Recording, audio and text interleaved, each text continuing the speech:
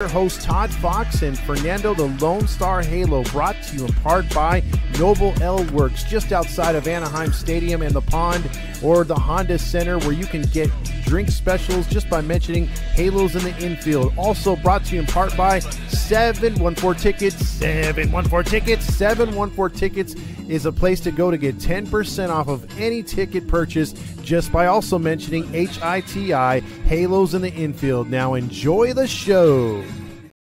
Hey, it's the Tuesday podcast of the daily podcast show on the Halos in the Infield Baseball Network. Take two. Only me and Fernando know about take one. So with that being said, Fernando, how you doing, my friend, the Lone Star Halo? My name is the Lone Star Halo, and that's my co-host, Todd. And I'm Todd Fox, and that's my co-host, Fernando. We've been coming at you daily for the last 3 weeks now.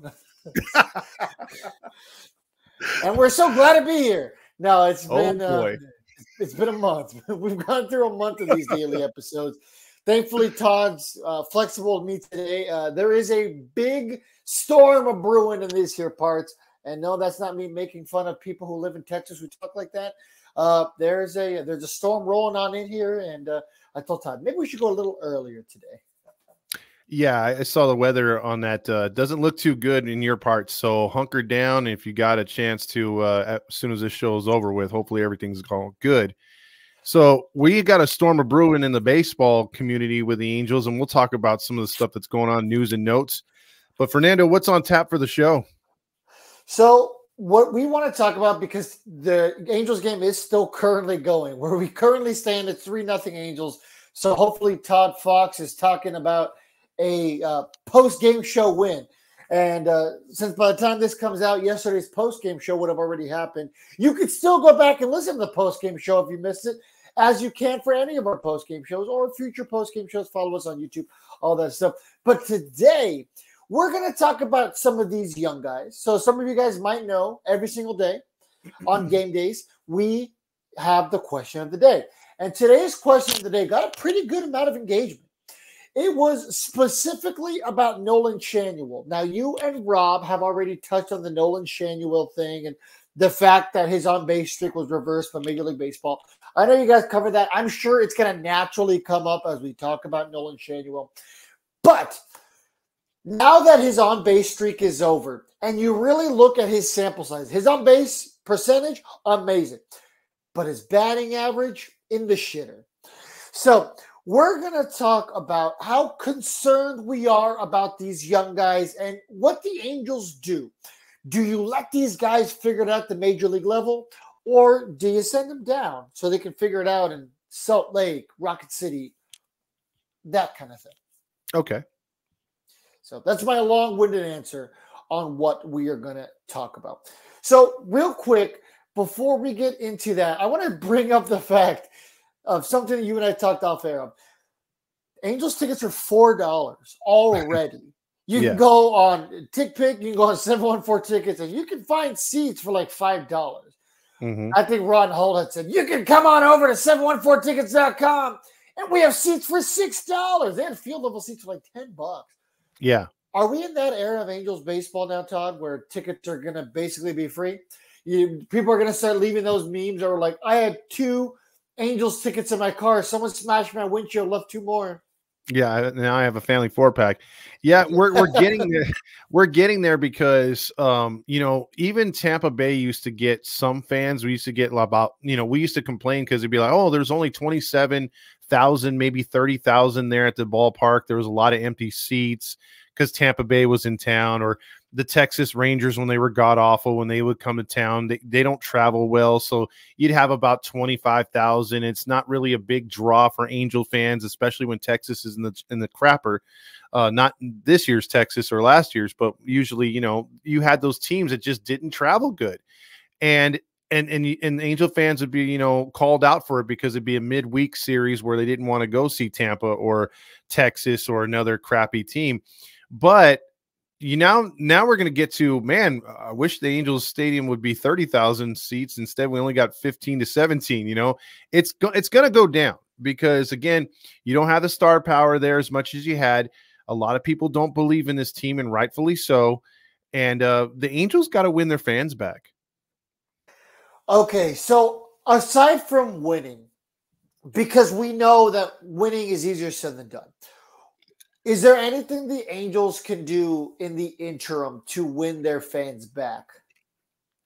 Well, I think you have to have faith in your organization. We know that's not going to happen.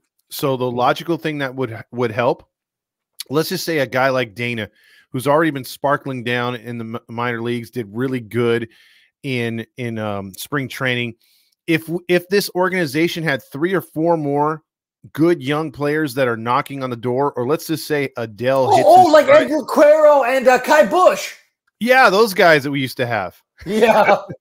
No, if we had guys that were knocking on the door coming up, you get your more hardcore fans to come first because they want to see these guys they've been following when they do watch Rocket City games or follow Salt Lake games. When they get to the majors, you want to see that maturation. But if you don't have that right now, which we don't, and the players that we do have up here are having their growing pains, they're not exactly blowing it up. Adele's not that next coming of Mike Trout yet, or if he ever will, you're just going to be disappointed. So long story short, we don't have either. We don't have an organization turnaround with a, ownership, a new owner to maybe bring back the fans, to reinvigorate the experience at the ballpark. We don't have a new stadium being renovated. We don't have young players on the cusp and 5-star recruits ready to come up. We don't have any of that. So I think at this point, the logical answer would be we have to win. I think the worst thing this organization did was go into the offseason and tell fans, hey, we're going to be aggressive this offseason. That's the biggest mistake they could have made. And here's why. Because you got everyone excited, right? And that is what it is. But now your casual audience is like, the people who don't make baseball their lives like we do. And let's be honest, everyone who's listening to this podcast, we probably don't have a lot of casuals listening. So with that being said, we love baseball. The bulk of our live centers are on baseball for most of us. But, Jerry, who works at the Tilly's Distribution Center in Irvine, who's, lived in Orange County for, his whole life. And the Angels are just kind of there. And he's just kind of like, hey, I'm going to take my family to the game, whatever. I mean, maybe tickets are cheap. And he's like, oh, hey, man, I can get my family in for like $30. Yeah. So, that guy who's going to the game and he dragged his family there and, the kids are like, hey, what are they giving out? Shut up. They give you some freaking poncho or some shit. I don't know. Yeah. Give you this giveaway out of you don't care about. Now his family's there. He's going through the roster and he's like, who's this guy? Who are these guys? Like they know Mike Trout and then a bunch of nothing. Hey, where's that Shoshani guy? Where's that guy? Where's that Japanese cat? I don't see him anymore. What about that Piojo guy, Pujols or whatever? That guy who used to play left field, the black guy. You know what I mean? Like that's. Yeah. Let's be honest, right? That's how it would be. Casual fans who they don't give a rat's ass about Angels baseball. Those guys aren't going to come to the games with their family anymore, right? And that's why you got tickets for $4. Yeah, I think all that being said with the Angels, just you don't have that star power that every year, the Dodgers got to go to they get these free agents or whatever, they get players developing and everything. The Angels are just, they're in a drought. And right now with them not winning, again, I think what's going to come down to this year, if this team is very mediocre, which they should be, or under 500, which I hope they're not, but they most likely will be. Again, your biggest crowds are going to be Star Wars night, Country Week. Every time they have a really good giveaway, which this year they actually do, the Zach Neto jersey, the bobblehead of Ohoppe. That's coming up, right? Yeah, unless a team like Philly comes to town, which is hardly ever here, which I think that'll sell out that series. You're not really going to see, a big turnout. Like when Atlanta comes, yeah, but the amount of sellouts, if you're thinking this team's going to equivalent to 3 million fans again this year, you're poorly mistaken. I think if Artie thinks that's going to happen, he's mistaken big time. Yeah. So the one of my biggest points that I was trying to bring up that I think I missed on, so I'm going to try a second time, was the fact that because they didn't make any of those signings and they lied to their hardcore dedicated fan base. I just think it was a missed opportunity by not being honest from the beginning, right? I think the hardcore fans would be a lot more excited if they were just honest from the beginning. Hey, we're going to patch up some holes. Our biggest issue was the bullpen. We're going to repair the bullpen. We're going to take every opportunity to repair the bullpen. But what you see on the field from last year to end the season is what you're going to get this year. We might plug a hole or two, but that's it. If that was the case, and that was the expectation this whole offseason, I think we could be at peace with that. But the fact of the matter is they lied to the fan base. They weren't upfront about it. And they were like, hey, we're going to contend. We're going to make some moves. And they just never did. I think that's what is going to leave a stain in the mouth of those people who are like fringe fans, right? Oh, yeah. And it's going to give every opportunity for fans like myself and others who are just waiting for this thing to fall apart or for someone to say, hey, you know what? I told you so. Because not to get ahead of ourselves, but they signed a pitcher in Plesac in the offseason to possibly make a shot at a rotation spot. The same day that Silseth undergoes an MRI, which we're crossing our fingers for good news, Plesac is released. And you're talking about that's one of our biggest free agents. He was DFA'd. He might get traded. Oh, there you go. Well, yeah, he's still part of the – yeah. Yeah, so. And Livan Soto was somebody who also got designated for assignment. And, I mean, we've seen him clear waivers. Actually, no, he got picked up, right? And then he got released, and then we got him back. We got him back. Yeah, it's just the fact that everyone's going to have that excuse to say or that right to say, how come we didn't get pitching? So anytime we suffer an injury pitching-wise, we should have got Bauer. We should have got this guy. Should have got that guy. And I agree. I'm not Roger Lodge saying, no, I only care about who's on the roster. No, they've had ample opportunities, and they did, like you said, disappointed their fans by not signing clear free agents that we could have afforded to help this team. Because if we weren't going to rebuild like you've been asking for, you said it yourself in the offseason, then let's throw some more, money in the pile and let's get some players to help the team. If we're not going to rebuild, do the opposite. And we stayed the course, like you said, and that was your biggest worry. Yeah, I was always upset about the Angels for the last decade being half in, half out. And that's still the case. Half in, half out. Everyone was like, oh, well, no, they've had a silent rebuild. There's no such thing as a silent rebuild. You are rebuilding or you are not. Yep. And the fact of the matter is this. The Angels, over the last decade, I mean, really probably the last 20, 25 years have not had an actual rebuild. Nope. And there was nothing wrong with that until about I would say after the 2017 season. Hell, you can even make the argument for 2018 because they just got that show. They just got Shohei Ohtani and they got the new phenom from Japan. They wanted to give it a chance. And in 2018, Ohtani was fine. It wasn't amazing, right? Nope. He won Rookie of the Year, but I think he won Rookie of the Year because of the marketability of it. And then after that, he didn't really become Shohei Ohtani until 2021, 2022, where he became the best player in baseball. But the fact of the matter is the Angels had opportunity after opportunity after opportunity to rebuild, and they never did. And now they are suffering over something that should have taken place 10 years ago. Oh, yeah. Absolutely. And, yeah, they should be where Baltimore's at, to be honest with you. At least. We should be looking at players that are like, hey man, this guy, did you see the play? I mean, I'm so jealous of Baltimore and how they've been able to enjoy this little maturation and these players coming through. And it seems like every time they turn around, they're like, man, we got this guy down in AAA, Gunnar Henderson's up now. This guy's tearing it up. He had a great year last year. We weren't supposed to get that far and we're ahead of schedule. It's like the optimism and excitement and that fan base is off the charts, and they deserve it. Number one, and number two, they should be. And I'm jealous because we're constantly in a negative attitude, or when things that are positive happen, it's few and far between. That's the problem, bro. Or it's something that gets taken away from baseball. I mean, you guys already touched on what Ray Randazzo said in the last podcast. I mean, look at Nolan Schaunuel. I mean, a guy who really the only thing he's got going for him right now was his on-base streak. It's not his batting average. It's not his power, and that's fine. He's not a power hitter. Hell, it's really not even his defense. So it was the fact that he was getting on base consistently, right?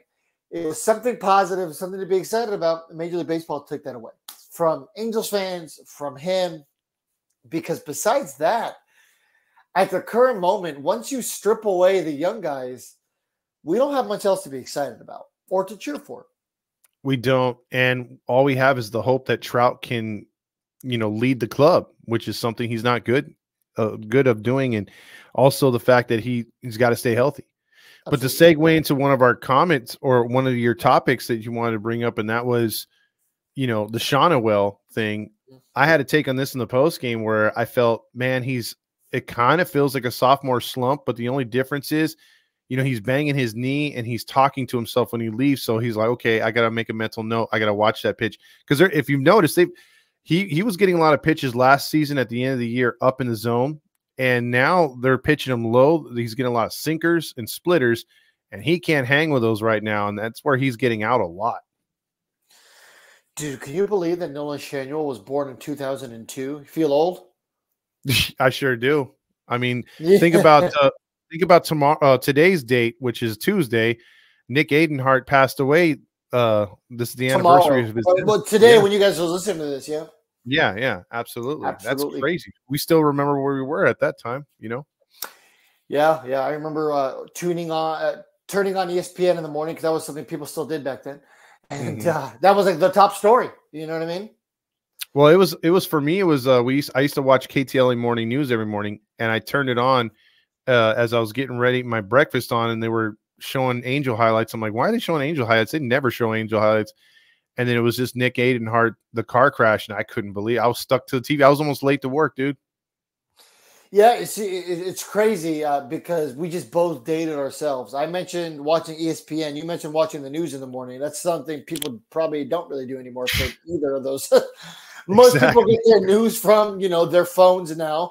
You can get the emails. You can get text messages news now. You can get it on Twitter. You can get it on YouTube. You know what I mean?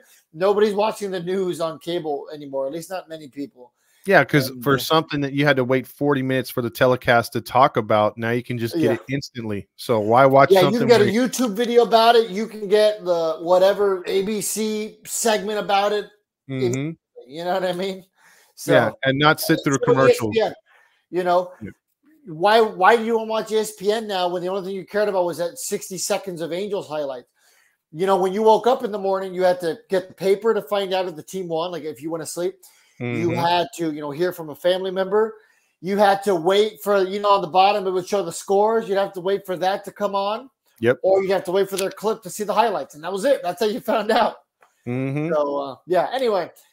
So now that we feel old, let's talk about Nolan Schaunuel and the fact that he's batting .074. So I know this is kind of going to be the broad question we want to answer, but are you at all concerned about his batting average? Now, strip away the fact that he's still a young kid. Is it still concerning that his batting average is so low? Absolutely, but I don't care about his overall ability. I know that at some point, as long as his mental health doesn't get to him to where he's feeling like he can never hit again, he's got the eye for it. He just needs to make a few subtle adjustments, and he'll be right back in the game. That's where I think a Torrey Hunter would have been great for the staff as a coach, because he would take him under his wing and get him focused, because the skills are there. I know you said defensively, not really. Yeah, I'm not impressed with him defensively. I think he's one of our weakest first basemen we've had in years. But I don't care as long as he can hit. And if he was hitting like he was at the end of last season, then that's fine. But I'm just worried that he's in a sophomore slump. And the quicker we get him out of it and refocus, the better. Yeah, I mean, we had mentioned this offseason that Nolan Schaunuel having a sophomore slump was something that was probable. And I meant it, not because he's a bad player or anything, but because sophomore slumps are real. Happens to a lot of people. Oh, yeah. So with that being said, I'm glad that he's having this issue this early in the season because we now get to see how he responds, because that's what matters at the major league level. Your ability to continuously get back on the horse. And that's kind of the beauty in baseball, right? In football, if you have a tough loss, if you have a bad game, you have a whole week to marinate on it. Mm-hmm. But with baseball, you got to go right back out there the next day. And the fact that Nolan Schaunuel is still getting on base at least shows us that he's still capable of having productive at bat. Because if this guy wasn't walking or getting on base at all, because his batting average right now, as stated, 0.074. If his on base potential is like 100, he's not getting on base, he's not getting hits, then it really turns into, okay, he's struggling defensively also. It's time to send him down. Mm-hmm. There's nothing working for this kid right now. But he still has a good eye at the plate. He still has competitive at-bats. And that's what matters in Major League Baseball. Are you having competitive at-bats? The fact of the matter is this. Baseball's the hardest professional sport to play. Bite me, fight me, you can at me, I don't care. Harder than hockey, harder than football, harder than basketball, harder than soccer. Yeah. The fact of the matter is hitting a baseball is hard at the major league level, especially. So with that being said, it's all about how can he respond. He's only at 27 at bat, so he's still pretty early on into his season as well. Yeah. And we've seen guys start off like 150 averages or lower and then freaking just take off. If anyone remembers Tim Salmon was notorious in April for batting 200 or barely over 200. And then he just started smoking in May and June. And that's sort of what Brandon Drury does. But these are established players. And that is the question you brought up, is because we don't have a resume on these guys. There's not much, because if you think about it, we got 4 starters usually in our lineup that are rookies, with Ohoppe, Moniak, Schaunuel, and I'm missing the other one, Neto. None of those 4 have played a full season. So that is still yet to be seen. We don't know what they can possibly do. If all 4 have really good seasons, obviously that's a freaking blessing, but who knows what's going to happen. And so, yes, whether it's only 9 games or the resume is not that much, we need them to start hitting. This team absolutely needs them, because I'll ask you this, bro. Who in the minor leagues do we have that we could officially say, hey, let's send down Schaunuel for a couple weeks? And that's the big issue. So I saw a couple of people on the question of the day by Nolan Schaunuel say, send him down, put Drury at first base, move Rengifo to second base. Now, here's the thing. If this team was trying to contend this year, I might be like, okay, you know what? That's fine. Because Rengifo tends to do well when he has consistent reps, right? Correct. And then Drury, like you said, notorious for not being a very good hitter to start the year, right? He wasn't very good to start the year with the Cincinnati I think near the end of April, he got hot, and then he went to the Padres. I think as a Padre, he was pretty hot his entire time there. And then last year, he was also pretty cold until about the middle of May, if memory serves correctly. And then he ended up being one of our best overall players by the end of last year. So we don't really have a big enough sample size to know, hey, Nolan Schaunuel is going to suck the first month of the year, and that's fine. That's just him taking his bruises. He's going to figure it out. But it's just so hard to get a read on this guy, because once again, he's getting on base. Nobody can say that he's not having productive at-bats. Dude, the fact that he's batting at less than .100 and he still has an on-base percentage of nearly 300 tells you how much this guy's getting on base. There's guys who are batting like 270 who sometimes don't have on-base percentages of 300. They're almost there. Yep. And that's the thing. He's got to get. Imagine how better his numbers would be if he's freaking. He's batting like 250 or something. His on-base percentage would be like 400. It'll be insane. It'll be like, so here's, I just want to bring up real quick the roster for the Salt Lake Bees. So obviously we're not going to take out. We don't bring up bees, Todd. We bring up members of the Trash Pandas. Come on.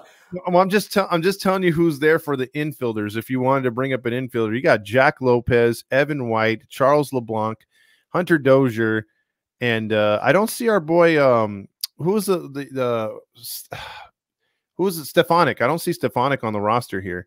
Stefan, is he hurt? He might be, but here's the outfielders: Jordan Adams, Willie Calhoun, Deshaun Knowles, Jack Marisnik, Orlando Martinez. That's who you got for your infielders and outfielders for Salt Lake. And then for the Bees, like you said, the Bees knees, you got let's see, the infielders, you got Sam Brown, Cole Fultonelli, Mac McCrowski, Kyron Paris, Oral Vera, Eric Wagaman. And then outfielders are David Calabrese, Tucker Flint, and Nelson Rada, who Rada most likely will be up here maybe if the team's in the crapper in September.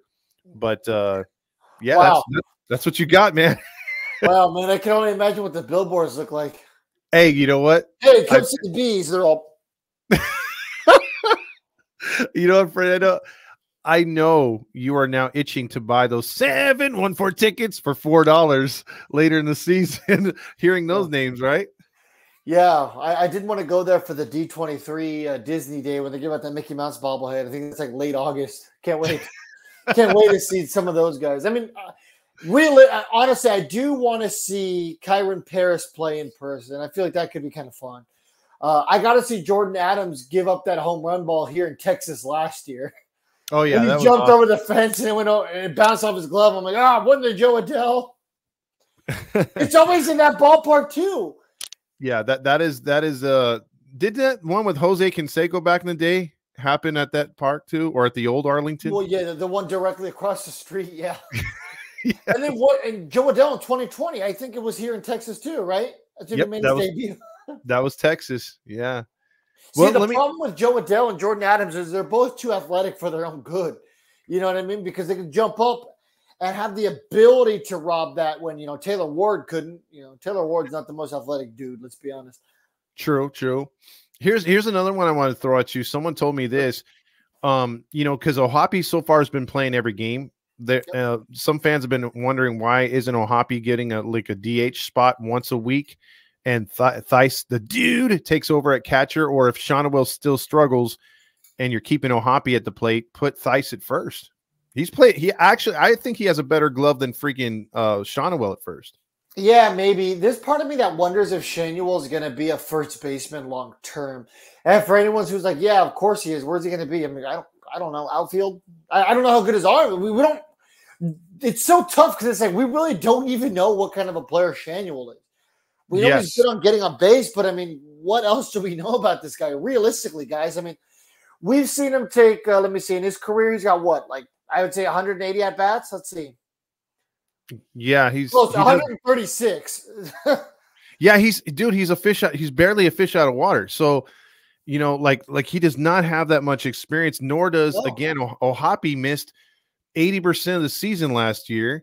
You had freaking Moniak come up. Do you consider Moniak? The good news with Ohoppe is he's been hot at the major league level. When he started the year, he was hot. When he came back to close the year, he was hot. The year this year, he's hot. So it's like I have a good enough inclination that Ohoppe has what it takes to be a major league catcher. I'm not going to say something naive at this moment like, hey, he can be a top 10 catcher in baseball. He has the potential, sure. Yeah, I like what I see out of him. But it's too early to make a bold statement like that. I can certainly see a path where Logan Ohoppe is a top 10 catcher in Major League Baseball offensively. I don't think he's ever going to fully be there defensively, but I'll take top 15 defensive, top 10 offensive any day. Okay, let me ask you this question then, and I'll put all four guys in it. Maybe you could stack them 1 through 4, and I think I know who your number 1 is at least. But number 1 being the best chance to stay on the roster all year, whether struggles or not, or you don't think he's going to – the likelihood of struggling to not struggling being 1, struggling 4. Between the 4 players, how would you rank them? And this is Schaunuel, Ohoppe, Neto, Moniak. And Moniak. Well, Moniak's out of options. So by default, I guess I'll put him at number 1. Okay. By default, unless they're going to DFA him, he's staying. I think number 2 is obviously Ohoppe. I like where he is. I honestly I think it's 3 number ones. I think Neto's is up. I think he's here to stay. I don't think they're going to mess with him. I think they're going to let him figure it out this year. The only guy I can see going down is Schaunuel, and that's because he barely got any opportunity. They brought him up last year, caught lightning in a bottle, and they're like, hey, the lightning's still in here, but the lightning's kind of been dead for a little bit because, I mean, once again, this guy came in probably riding the cocaine high of, hey, you know, I'm a major leaguer, and just kept getting on base, and there was nothing wrong with that. It was good. But now push came to shove, right? We're going to really see over the next week here. Given in a week, maybe his at-bats aren't as good. He's maybe only getting on base like every other game. You know, his batting average is still under like 150 in a week. I would say, hey, you know what? Let's send this guy down to Double-A and just let him know, like what the Arizona Coyotes said to God, what's his name? I'm blanking on it. I'll remember later.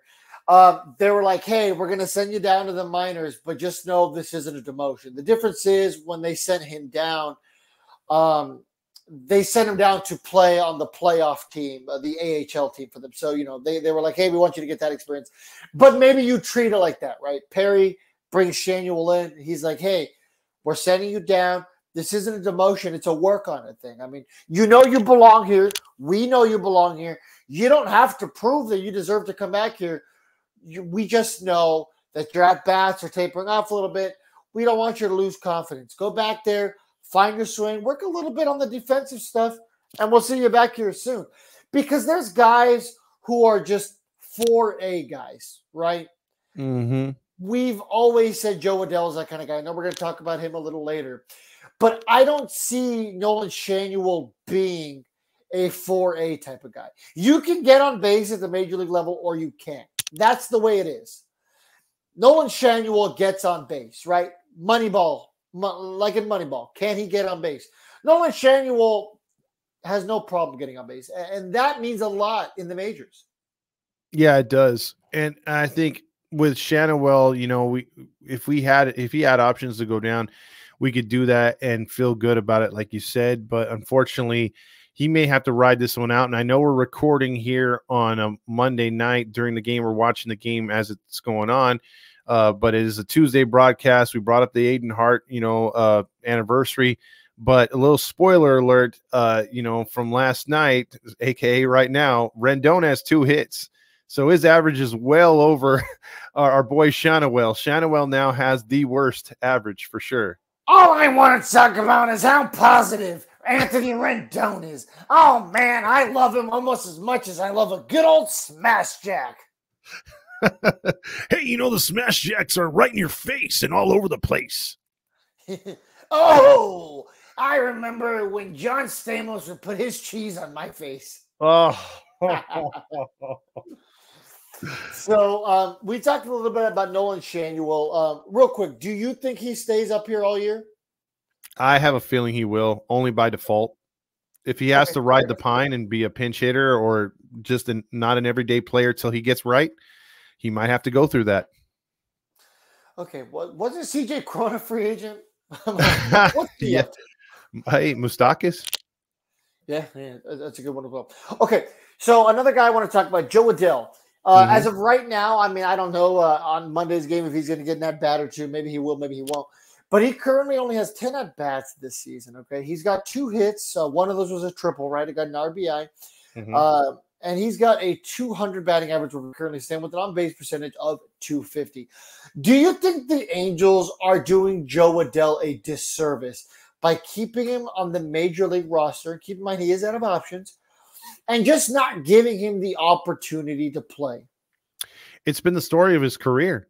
The story of his career has been dicked around by the Angels.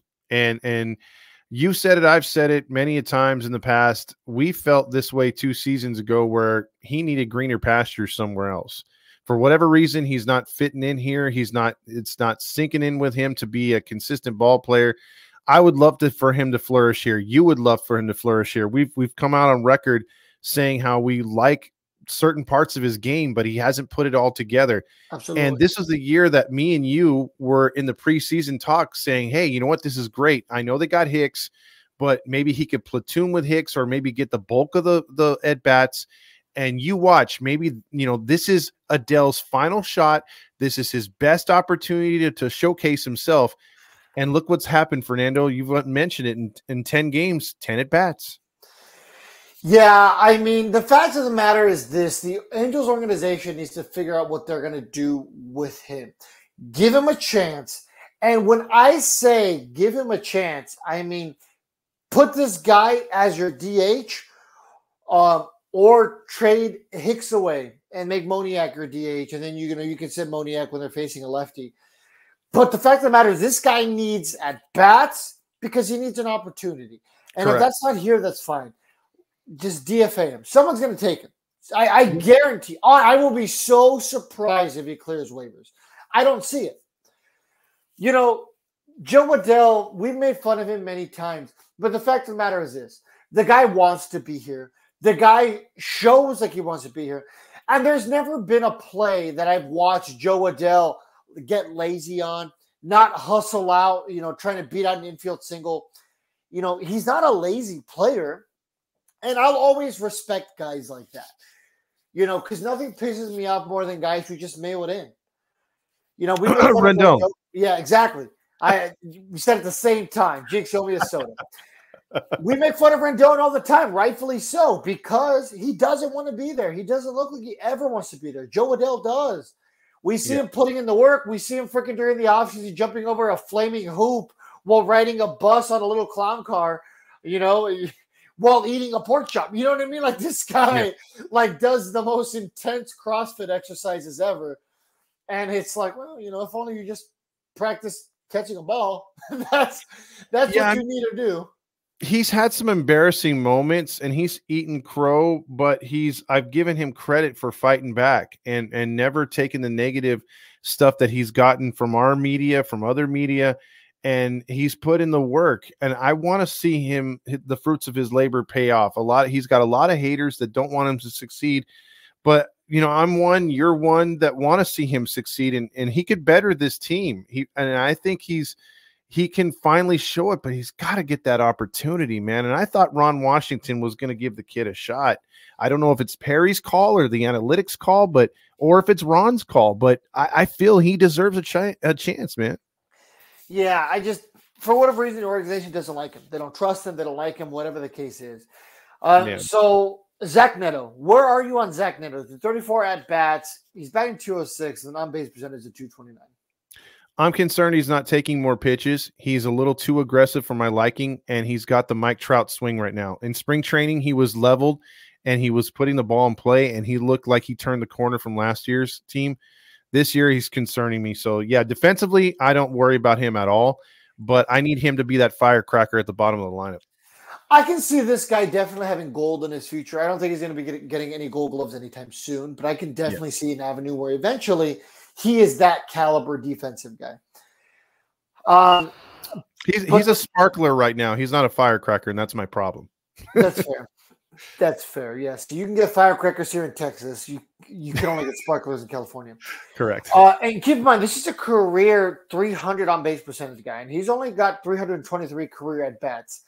Mm-hmm. But my point here is the guy's capable of seeing pitches. He's capable of getting on base. I don't know if maybe his mentality changed because he's batting ninth. Mm-hmm. So maybe now he's being a little bit more aggressive. But I would like to see him be a little bit more patient there. He's got 4 RBIs through the first week. That's not a bad pace for a young guy. Yeah. So we know that he's able to put the ball through the hole. He's able to find those gaps. And that's what we want out of a guy like Zach Neto. And I just am hoping he doesn't turn into a launch angle machismo kind of cat. Because honestly, if this guy pops 10 home runs a year, great. You know what I mean? Like Anderson Simmons, 10 home runs a year. That's fine because 10 home runs a year happens, right? You know what I mean? For a guy who has that potential like he does. But I don't want that to be his game. I want him to be a slapper. I want him to be an all fields type of guy because he's got some speed to him too. Well, that was the hope with him and Schaunuel is if Schaunuel's batting second, let's just say you have Renifo or even stupid Rendon continuing to lead off. You know, if Neto's able to work a walk to start an inning the second or third time through the lineup, and then you got, you know, Rendon up there who could likely work a walk or at least get a base hit like he did tonight twice, then Schaunuel has an opportunity to get an RBI who's a Darren Erstad like fly ball doubles hitter, maybe even sneak in a triple, occasionally put one over the fence. If he can move them over and not, you know, get a hit, well, then you got second and third for Trout, and you force the team to either walk him or pitch to him, and then Trout could either get a sacrifice fly or walk, bases loaded. Then you got Ward, and so on and so on. So it works so much better if Neto is getting on base, however he can do it. I agree with you. And so the last guy we wanted to talk about here was Mickey Moniak. I think he's just kind of suffering from the Joe Adele fate right now. I mean, 15 at bats, isn't really getting much of an opportunity. He's betting .067 with on base percentage of 222. I think we're both going to agree with that, right? He just needs a little bit more at bats, a little more consistency. That was kind of what I think made him successful last year. His ability to have many opportunities. Yeah, I think what will come with that too, his at-bats are looking a little bit better. He's not whiffing at everything like last year towards, I think, midway and to the end of the season. It seemed like the count, like, you know how you play softball and sometimes you throw one pitch and hits the plate and you're automatically 0-2. That's what it felt with him every at-bat towards the end of the season. Yep. He was constantly 0-2. So at least he's taking pitches now. He's a little more selective. He's hit the ball hard, but he hasn't found the hole, and I think at some point he'll get it going. So Moniak, Neto, and Schaunuel. Between those three, who are you the most concerned about right now where we currently sit? Not concerned like, oh, cut this guy. More concerned like, I really need to see more out of this guy. Schaunuel. Hands down Schaunuel. I got it. Like I said with earlier, the on-base percentage still being high. Yes, because I got to see him get his confidence back. You know, like you said, you brought up good points for all the other players. Maybe it's just needing more time. You've seen the fact that they've hit before, so they've got a bit of a resume. We don't know, like you said earlier, about Schaunuel, and that's my biggest concern is how is he going to face the adversity? So this is the first time in his career he's not the best player on his own team, and he's got to fight through those inner struggles. Yeah. Because, college, high school, like you said, I'm sure he was the guy. And now, I mean, he's just a dude. And there's nothing wrong with that. There's nothing wrong with that. But, as you progressively get higher, you hear from a lot of major leaguers like, hey, you're no longer the best guy on your team. And, for years they were. They were. Yeah, and he was. And look at him last year. I mean, he was the best guy in our minor league system, So reality hit him this year for sure. Well, I think he's still the best first baseman on the roster. You're right. You're right. He's still probably the best first baseman in the organization. Yeah. I mean, you heard those all-star names that I brought up earlier. So, I mean, come on. Yeah, exactly. Who were they again? I forgot already. Yeah, exactly. Yeah, Effie, just throw Randy Oz out there, right? There you go. Yeah. Might not get on base, but he's going to make a mean graphic. Oh, yeah. And plus, when you want to talk about aggression out of the dugout, he'll beat Rendon to a fight any day. Yeah, that's true. He might even yell at Ron Washington if he tries benching him. Exactly. Listen here, you old ass. You ain't benching me. Love Randy, man. Love Randy. Yeah, right. Well, I mean, that's that. So, do you think it's going to be a good idea, and we'll end with this, to let these guys learn at the major league level? For all the guys that we've mentioned today, this young core, so to speak, is it going to be in their best interest long term to leave them together? I think in long term, yes. Would it have been ideal? No. If we had a deeper organization. The fact that we don't, we're kind of forced to. So whatever result we get from this experiment, whatever you call it, is what we're going to get. So basically, we got to ride with these guys no matter what. Okay, so I said that was the last question, but I guess the question here is we, make a little tree branch here and extend downward. Okay, good idea or bad idea to help those guys, with their confidence? For Perry, Ron Washington, whomever, to come out publicly, maybe during an interview, whatever, and say, hey, these are our guys. We did nothing this offseason because we believe in these guys. They're going to figure it out. For better or worse, they're here to stay this year, and we're going to see this thing through. Do you think that's going to be a good idea for the organization to say that? I think it would, because it's a vote of confidence in a positive way, because you're saying, hey, I back my guys. I drafted these guys, or I have faith in these guys.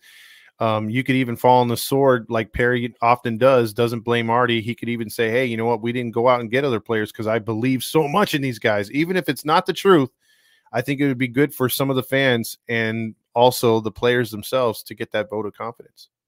And we all know how much we love positivity here in Anaheim. Oh, yeah. We're so full of Magic Johnson, I tell you. Yeah, right. I'm tingling with Magic Johnson. My Johnson's tingling with magic.